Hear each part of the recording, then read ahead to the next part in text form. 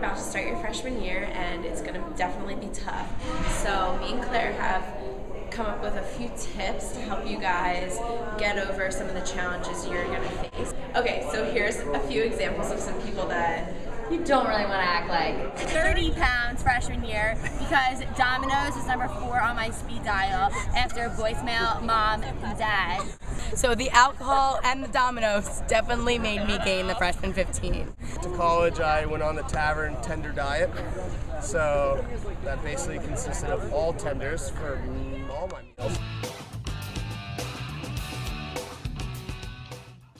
Here are 3 simple exercises that you can do in your dorm room, at the gym, or at your house if you are living off campus.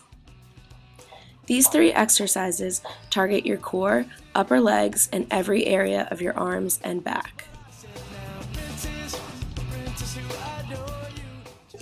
Eat a good breakfast to stay focused throughout the day. Keep healthy snacks like granola bar and fruit on hand. Stay clear of the vending machine. So we know this is college and you're going to drink. Always travel with a buddy, be mindful of what you're drinking and what's going in your drink.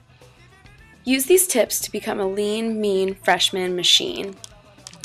Medium pizza, half pepperoni, half plain, chocolate lava cake.